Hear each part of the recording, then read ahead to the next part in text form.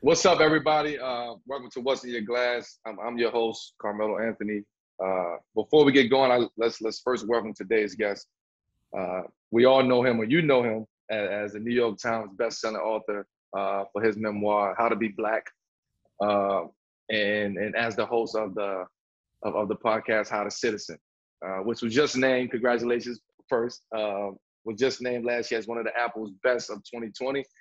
But we'll get into all of that and much more. But first, please let's welcome to the show, writer, activist, comedian, Baratunde. And did I get it right? Did I get the name right? But you did pretty good. You did pretty good. Is it Tunde or Tunde? Tunde, Baratunde. Tunde. Yeah. Baratunde. Okay. Together, we are Melo Tunde. Boom. Oh, Melo Tunde. Cheers. Cheers to Melo Tunde for sure. Cheers to you, Carmelo. Cheers. Likewise, Okay. my brother. What you drinking actually? What's in your glass? Mm. I am drinking a fine blend. This is Brown Estate Chaos Theory 2019. It's got a little bit of everything in it, kind of like black folks. and and I came across this vineyard. I was going to Napa for the only time in my life with my woman years back, and a friend, Dream Hampton, actually, people might know her. She recommended this vineyard to me because it was like the only black-owned vineyard in the Napa area. And so she made a nice little email intro. We got there, got the tour, a lot of Zinfandels up in there. Absolutely. It was very beautiful we actually joined their club for a while and we just get a box or a different bottle every month for a minute. So this is a great excuse to celebrate a good brand. Absolutely. Big shout out to Brown too, for sure. They do a hell of a job up there. Yeah. What are you drinking? What's in your glass? I'm doing a blind tasting today, so I really don't know. I'm doing a real live blind tasting. I don't know what I'm drinking. I got 2 bottles downstairs. They blind tasting, and I'm just gonna go with it and see, try to figure it out, and then I'll make the call. Well, as soon as we're done, I'll make the call and try to figure this shit out. So what are you tasting? What does it taste like? I'm tasting. Of course, like I'm tasting chocolate. It's light. It's a very light. It tastes like a Pinot. It could be a Pinot Noir. It could be a lighter Burgundy, but a lot of similarities with that. Not as peppery as wine connoisseurs would say. It's not as peppery. It's young. I can tell you that. It's a very young wine. This one I'm drinking is a very young wine. So that was my first sip of it. So I'm trying to figure it out. I'll get to it though. I'll let you know. I'll let you know what it is. Thank you. Keep me posted. Absolutely. Let's start from the beginning though. Obviously, growing up in DC, Washington D.C. I could always ask you what was it like growing up in DC. But what was it like growing up in DC? For those who may not know DC, I'm very familiar with DC. Yeah. But for your upbringing and you growing up in DC, what was it like? So let me set the time quickly. The year is 1977. I was born in George Washington University Hospital, 7:39 p.m. September 11th. To my mother, Arnita Lorraine Thurston, and of course to my father, though he wouldn't be around for very long. I have an older sister, Belinda. She arrived in 68, 9 years before me. So she got the full dose of Chocolate City, the beautiful roller rinks, the discos, the happy fun times. I came in at the tail end of those happy fun times as the city started to turn. And as I started to wake up just being a person in the 80s, things went from happy to a little more twisted, with our mayor, with the drug game, with police, we were the murder capital during my youth, the nation's capital and the murder capital. Absolutely. So growing up in DC was at least like growing up in two worlds. It was growing up in this city that was increasingly under siege, and there was just like endangered black man energy all around, and adults really worried about me and people like me and my friends. And it was mad fun. It was beautiful. There was a lot of culture. The food was great. The music's dope. I felt like the size of the city, you could get around. I took public transit everywhere. We have the dope museums, the national monuments, national parks. So I feel like I got to see the best and the worst, coming up in the time that I did. I lived in DC, in the area. I stayed in the city in Mount Pleasant, Columbia Heights, anybody who knows, until about 89, then Tacoma Park. And then I went off to college in 95, and I haven't lived in DC since, though I have visited a lot. Gotcha. And that, like I said, I'm very familiar with DC and Chocolate City, and Yeah, man. just that history. I was right down the block in Baltimore. So, we had an insight into what was going on Yeah. in DC during those times. So growing up in DC, you got your degree from Harvard. And for those who don't know you, you have a grandmother who was the first Black employee at the U.S. Supreme Court building. What would you say? Would you say becoming someone who is successful and known for work at the intersection of race, technology, and democracy was a long time coming? Everything that I do was a long time coming, Melo. I mean, because I only am able to do it because a lot of other people did before me. Absolutely. So, my story doesn't start in 77. That's when my eyes were physically open, but I was brought here, like so many of us. And my mother and my father, to some extent, he wasn't around for much, but he contributed to me being here. They laid the path, and certainly my grandparents. My mom was a computer programmer. My mom was a very political person, when it came to Black liberation, Afrocentricness. That's why I have this Nigerian-ish name, Baratunde. It's a Yoruba name, but we're not. But she, like a lot of Black parents in the 70s, were trying to get back to Africa, couldn't afford the airfare, so put it on the kid's birth certificate. And my grandmother on my father's side is from South Carolina, and came up fleeing to some degree, the lack of opportunity, all the wildness that we know about this nation's history is still pretty present. And she worked in the U.S. Information Agency. So you got information, you got computer programming, you got politics, just in the mothers that gave birth to my parents. And some of that stayed with me. And my older sister being a journalist for as long as she was, I don't think I ever was pursuing her path formally, but when I look back, she clearly set some kind of example for me to be playing so much in the world of words like I do. I mean, it sounds to me you had a family of stars, but even before you had a full team, you know what I'm saying? So you had an opportunity to kind of get it from all different walks of life, all different type of people, all different type of situations. So you was in a melting pot in there. You just had all of these ingredients before you even knew you had that. And then some of them you discover later. When my father was killed, I lost track of his whole family. I was 7, 8 years old. And I didn't really reconnect with them until within the past few years, literally. So the formal influence was mom's and a bit of my older sister. And then the neighborhood. And the neighborhood was very invested. We had people that weren't relatives minding your business and making sure. For sure. And with all the chaos that started happening on the block, I was also a bit protected. I was, nerdy, academic, and kids weren't really trying to mess with me too much. Like, oh, you don't need to be messing with this too much. You go ahead and stick with school. And so I had some mentors and some positive influences. Basically, I'm saying I was invested in. I think I had a lot going for me, but also had a lot like put in me by all these other people. Gotcha. And questioning authority and kind of just forging your own path always seems integral to your work. I would say. What was it about your upbringing that made you want to take on everything that you take on today? My mother had this mantra, question authority, and she even gave it to me as a bumper sticker to put in my locker at school. And I used to joke a lot, like she wanted me to question authority except for hers, which is a very parental thing to do. Absolutely. You don't take nothing from nobody except for me. I'm putting this roof over your head and this food in your belly unless you want to pay rent, start shopping. I have kid. So what made me want to pursue what I do, which is I use words on stage, on microphones, on camera to explore some of the harder stuff in society and make it feel a little less hard. And that's race, and that's democracy, and that's tech, which isn't just tech. It's like everything we care about now is filtered through tech, and increasingly climate. And I think I pursue that because of who brought me into this world. I think I pursued it because I was born exactly when I was. So I grew up with a computer pretty early, and that shaped my world a bit. And then over time, I like to think I chose it to some degree. I have fun with it. And Right. I feel a sense of, I don't know, man, it feels like we're in a tight spot.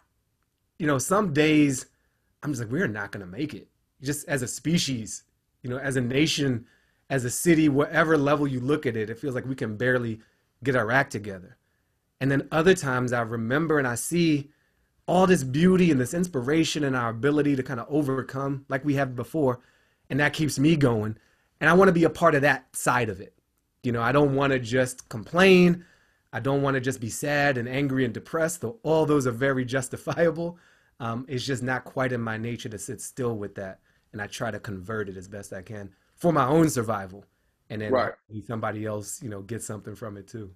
Well, I know for a fact, and I'm pretty sure that you know that others get a lot from it, from you stepping up and being a voice and speaking on different topics and situations. Kind of opening those conversations up for people to have those uncomfortable conversations, which we have to continue to have and continue to, let people speak and let their voice be heard. So I want to say thank you for that, and don't never stop that for sure. Thank you. Um, Thank you. and moving on and from 2007 to 12, like you were the director of the digital for the Onion. Then did something very similar in supervising for the digital expansion at with Trevor, with one of my good friends, Trevor, Yeah. the Daily Show. The homie. Big shout out to Trevor for sure. What was it like working for both of those? Which you so such respected institutions that you use humor to underscore like what's broken in our society. Yeah. So what was it like working for both of those? It was like going to school in some ways. I felt like I was at the Onion for 5 years. I was at the Daily Show with Trevor for almost 10. So very different amounts of time in each. And the Onion, 2007 to 2012, it was the Obama's rise. It was Twitter and Facebook and social media. It was the Tea Party. It was wild, and it was mostly incredibly fun. The Onion is the best job I ever had. That's like the easiest thing I could say about it. Not always the easy job, but definitely the best job I ever had.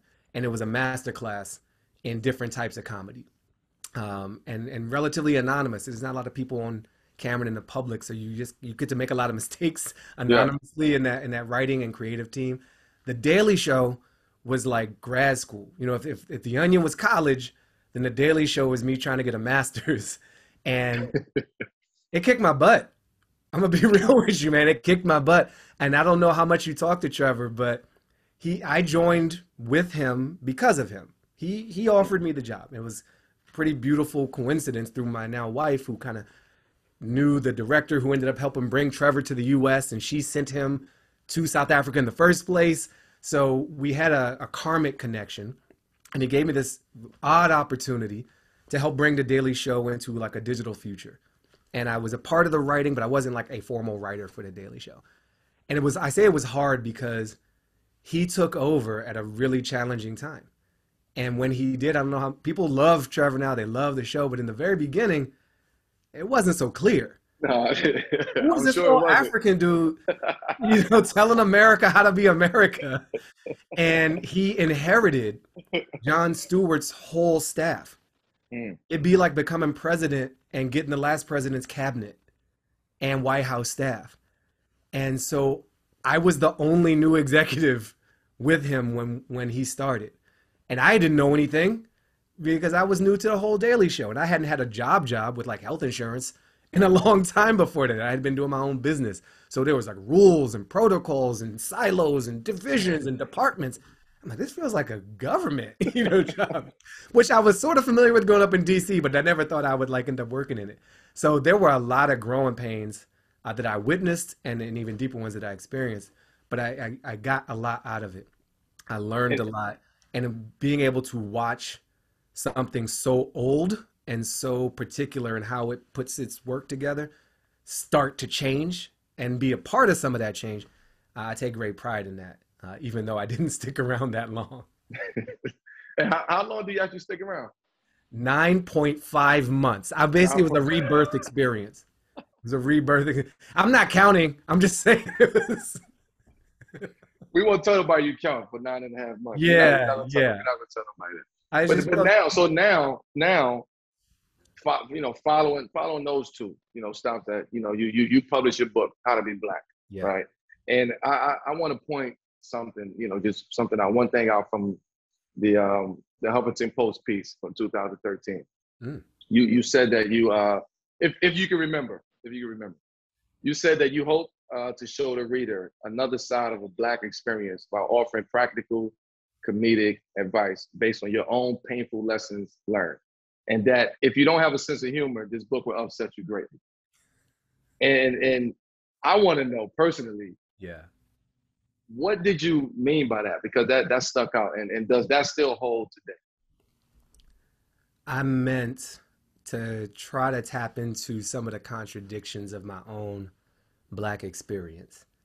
Um, Sometimes we get taught, you say it loud, I'm Black and I'm proud. Right. It's this For badge. long, for the longest, we had that. Sometimes we are taught that we are monsters and subhuman, beasts, only capable of violence and failure. And maybe us as men, the only good we have to offer is big sexual organs and muscles. We can fight.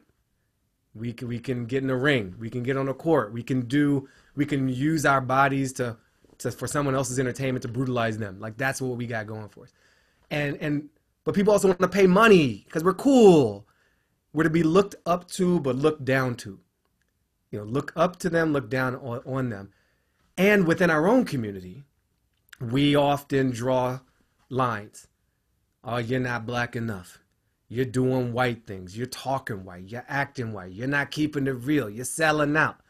And because we have so been restricted from being able to define ourselves, we internalize some of that self-hate and some of that division. So I grew up in this kind of triple mode. I grew up with this African name and this African American body with a strong sense of pride. And I grew up with some of the stereotype, the mean streets. I wasn't a part of it, but I was right next to it. I never sold any drugs, but everybody right around me did. And Right. I saw friends, disappear because of that. And also I went to these private institutions, Harvard University, been a part of The Onion and The Daily Show. So I've experienced like the best that this country can offer and its worst. At the same time, I lost my own father to gun violence in the city in the 80s. So I know all of that. All that's Black. And it's not a simple story. And the book was my attempt to wrestle with all these different pieces of it, shine a light on it, and try to make it a bit funny because this stuff can be really painful. And sometimes what helps with pain is laughter. Well, in many ways, though, the world, I would say, has caught up with you. Yeah. Yeah. Thank you. Thank you with your recent calls for, social justice and just our society as a whole. Yeah. What do you think is a key? Is key for the progress as we move forward? There's like a janitor's ring full of keys, Melo. There's no one key. There's a bunch of keys to open a bunch of doors. But here's a couple. I think for us to keep moving forward, all of us, not just Black people, but especially non-Black people, have to understand the history we come out of. And a lot of times we got shame associated with it, and people get all tight and feel a certain type of way. You're hating America. You're trying to talk trash about my country. It's like talking about somebody's mama. No, nobody talk about my mama, even though your mama's beating your butt. And we got to acknowledge that our parents, actual and metaphorical, aren't perfect, and love them for their imperfections and know them more deeply because of that. I want us to know the country deeply, know the whole truth, not just the highlight reels, the whole game, so we can learn and play better the next time. That's going to be important for us to move forward. Otherwise, we're just going to keep making these same mistakes. I also think for us as Black people, an important key is remembering we're more than our suffering. Mm. It's a really that's major. That's major. Right? It feels like a contradiction to me sometimes because our suffering has been a key to not just our liberation, but the liberation of the whole country. We've been this constant reminder, this constant nudge, like, yo, America, you can do better, right? Yo, what about the voting? What about the access to housing? What about service in the military? What about pollution in the rivers? Like, we've been at every one of those battles. We have moved forward every one of those battles, and we have been like a living example of what not to do and how to do things better. But I also don't want us to just constantly be in this suffering, tragedy, victim, mode. It's just, it doesn't feel whole. It doesn't feel fully healthy. And I think we got to do both. I think we got to acknowledge this pain and use it to move forward, but also like make space for the joy. We got to practice being free before we're free so that we can really enjoy the freedom when we actually get it. Preach. Well, definitely preach. One last thing before we switch it up. Yeah. It was recently announced that the memoir, your memoir, would be adapted into a TV series, animated TV series. Right. Is that Courtney Lilly will also write and executive produce. Mm-hmm. Like how did the show? There's a couple questions. How did the show come about, and why will it be an animated show versus a live action? There's hours of answers in that question. Let me try to be quick because I want people to understand that none of this stuff happens easily. Mm-hmm. The book itself almost didn't happen. I had a deal. I wrote most of the book. The editor who brought me in got fired. A new person came in, didn't understand or see the vision. The whole thing almost fell apart. So my lawyer got involved and helped save the day, which I wasn't emotionally ready to do because I had just lost a friend to suicide. Right. These things emerge and they kind of throw you off and you got to reprioritize. So that's a miracle already that the book happened. The TV show, I wrote a whole script. I sold it to a network years ago. Never saw the light of day. I got health insurance for a year. That was nice because we live in a weird country made of money, but we got to beg for health insurance and have the right exact type of job to get it. So I had the right exact type of job for like 9.5 months. And it was just something about that time frame. This version of the TV show came about because Lawrence Fishburne read my book. And he saw my TED Talk. I did this TED Talk back in 2019. Yes. White people calling the cops on black people. And he saw both those things and was like, we need to work with this brother. And his team at Cinema Gypsy had already been working into animation. They were looking for something kind of in the realm of what How to Be Black had to say. So I jumped on a call with his people, a Zoom. It was COVID times. And all of a sudden I hear Morpheus's voice. And I was like, nobody told me the Bowery King was gonna show up on this call. And I freaked out. I freaked out like you do. That's not a normal day for me. I mean, you might be a normal day for you. It's not a normal day for me, just kicking it with Lawrence Fishburne. So we had some great conversations and saw eye to eye about the potential to adapt the book into something that's animated, that's hyper real, that's satirical and playful. Maintain some of the tone of the book, but the book wasn't written with TV in mind. It was written as a book. And then we paired up with Courtney, who's been with Blackish for a while and done a whole bunch of other stuff, way more TV than I have done.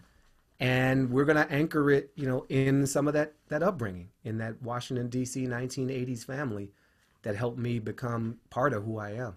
I'm so looking forward to it. I'm a little terrified because I haven't done this before. So what can fans expect? What can we expect from the show?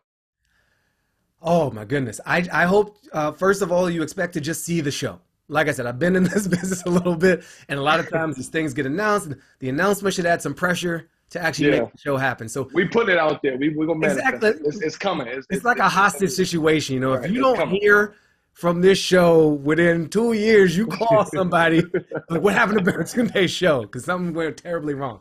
Right. I think you can expect to see a portrait of a city much bigger than the political capital of the U.S.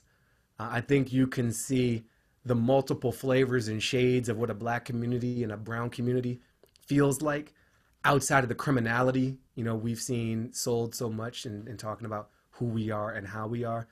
And I think you're going to see some absurdly ridiculous comedic scenes anchored in real life, but heightened animation lets us do some funky things that I'm just still wrapping my head around. Like, oh, we could just make people walk through walls?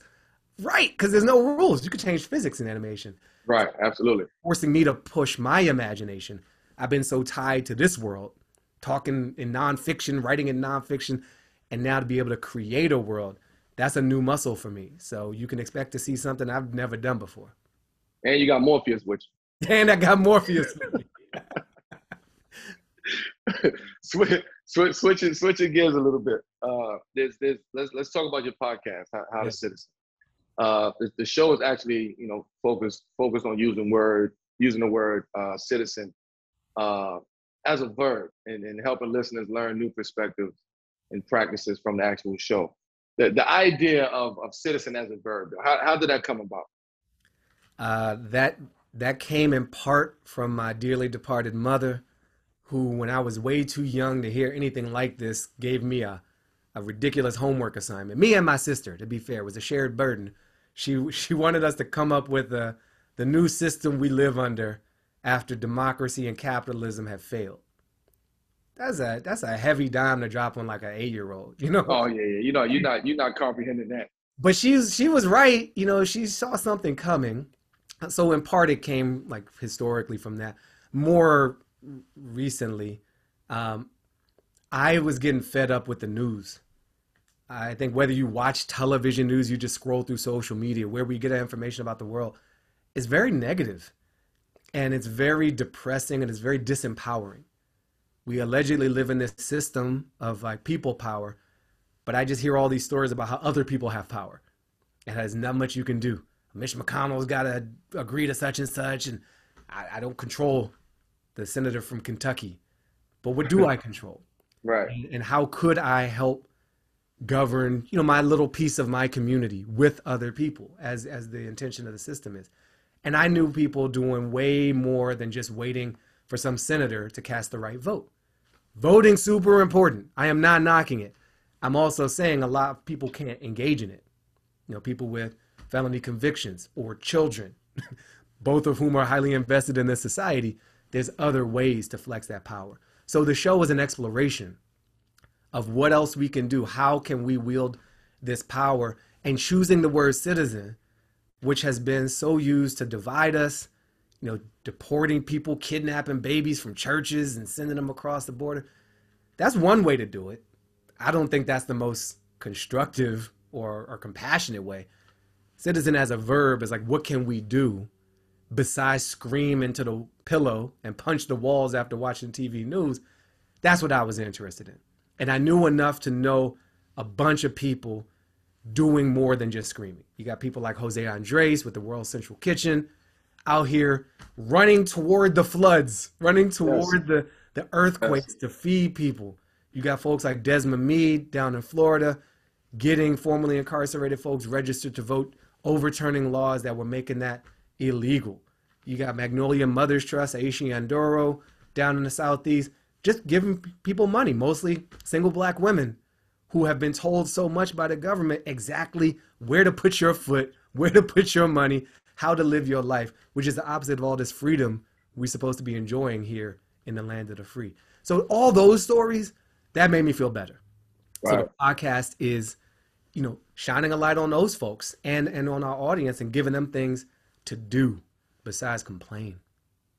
Now, the 4 pillars, I want to get this right, of being a citizen per the website. To participate, to invest in relationships, to understand our power, and to value the collective. Those are 4 powerful pillars. Yeah. How are they decided? How are those pillars decided? That's a lot of history. That's a big creative session with my wife, Elizabeth. I'll give her a lot of credit on this. There's a consistent theme here. I've been trying to make this show around citizen as a verb for almost 5 years now.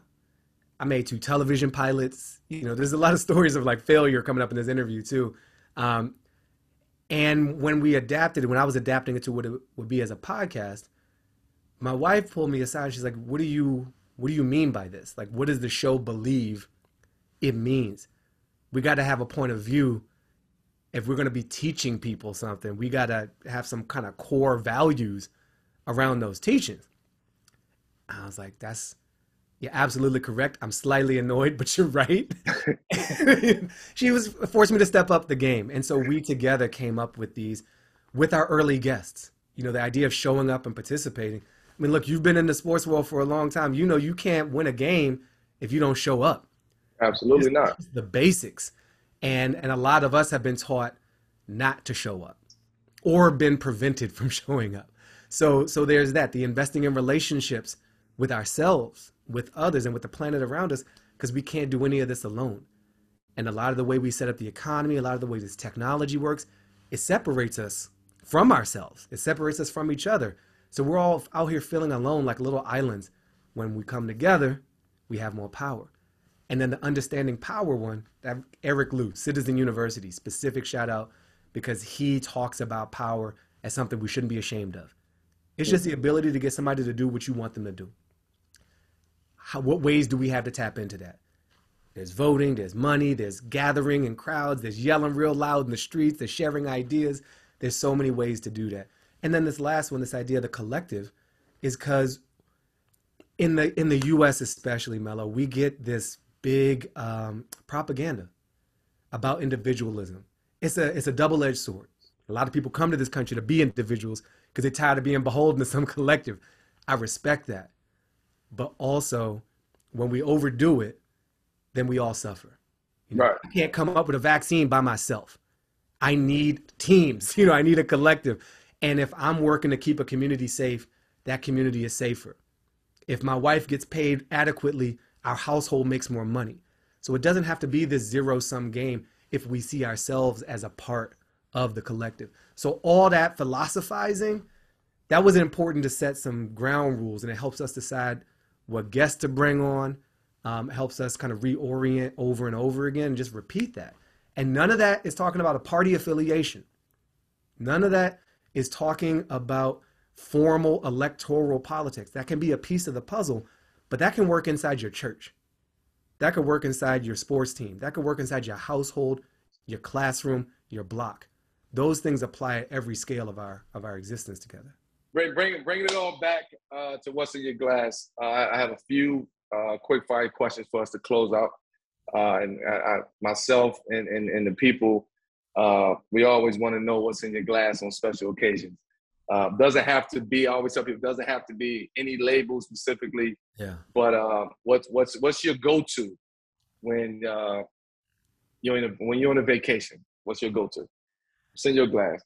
My go-to, so I'm a whiskey person, and I'm a mezcal person. The old fashioned is my go-to drink.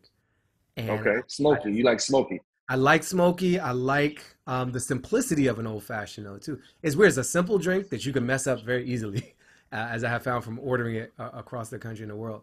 But there's a whiskey, Uncle Nearest. Oh yeah, for sure. I Absolutely. learned about within the past year. It was a pandemic discovery. And Nearest Green, who taught Jack Daniels everything he knew about distilling whiskey, an enslaved man at the time. That's some very good whiskey. And I like an old fashioned with that. Or I'll flip it, make an old fashioned out of some mezcal. And sometimes it hits my body more easily, mezcal, in terms of what I feel like the next day, if I want to have a few of them. So celebrating with a mezcal old fashioned or super special occasions, I'll take the heat from the Uncle Nearest. What about you? What's your special go-to? I'm a aside from wine, I'm a bourbon guy. Mm, I'm a big time bourbon guy. yeah. That's my drink of choice. All right.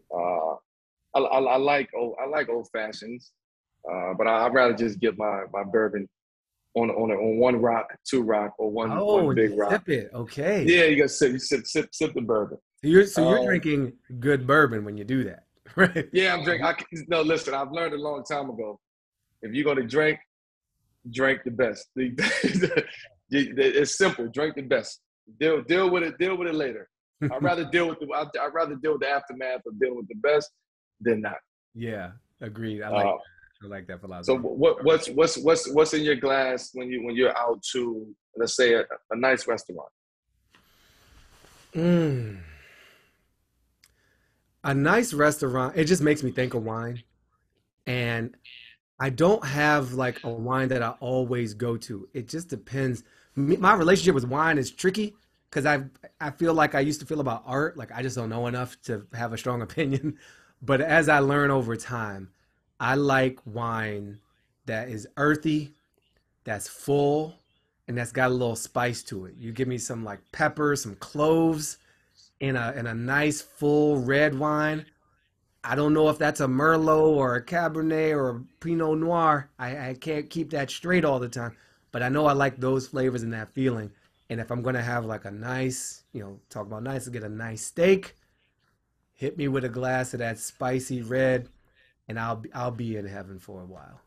Well, you know what you like, and that's all. It's just like art. Yeah, Not everybody's gonna like the same art. It's yeah. to each his own and personal preference. So you're celebrating how to be black, becoming New York Times bestseller. Hmm. What did I probably had a lot of I probably just had a lot of like straight up whiskey without any mixing when that bestseller thing happened. Uh, but retroactively, you know what? Let's pop champagne for that. Okay, Let's okay, pop champagne for that. A good friend of mine, she is a champagne connoisseur, and she has elevated my game to find champagne that's not too sweet, like the driest champagne possible, as okay. icy as possible. I love that. And that's a really good celebratory, some bubbles for the party. Oh, she taught you well. She's giving you a hell of an experience. So thank her. Yeah. Uh, Baratunde, I just want to say thank you, man. Honestly, I enjoyed this conversation that we had. I enjoy listening to you speak. Good luck with your show, with your podcast, Mm. just your future endeavors and everything you have going on. Keep being the voice that we all need for our community, but as a society as a whole, we need more voices like yourself. So best of luck with everything that you have going on right now.